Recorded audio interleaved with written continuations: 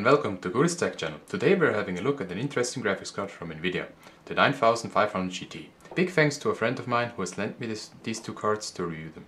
One of which is overclocked by myself to see if there's any significant raise in performance. The 9500 GT is an entry-level graphics card and therefore it should give you a good price-performance ratio instead of raw speed. So without further ado, let's have a look at the graphics card itself.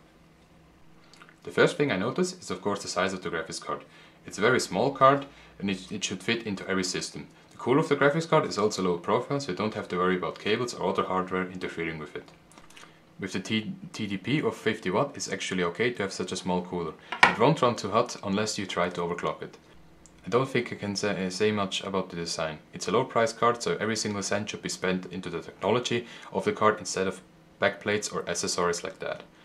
For the memory, we are looking at the 512 megabyte of dedicated RAM version with a clock speed of 100 MHz.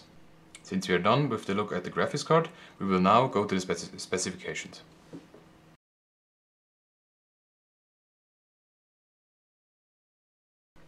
Now to the benchmarks. In my benchmarks I will test these cards against the new Nvidia GT 640 and the Radeon R7 240.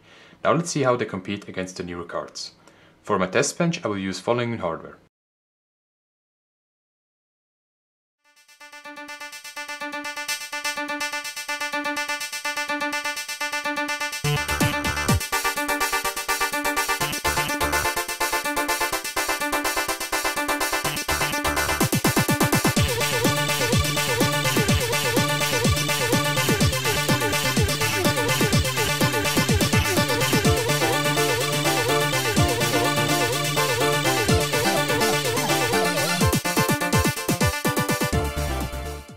Alright, so these tests weren't that bad. I actually expected the R7 240 or the GT 640 to be in a higher position than they actually are.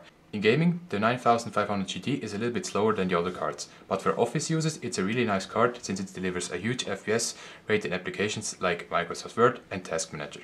In addition, the 9500 GT delivers a huge price performance package given the price is $0.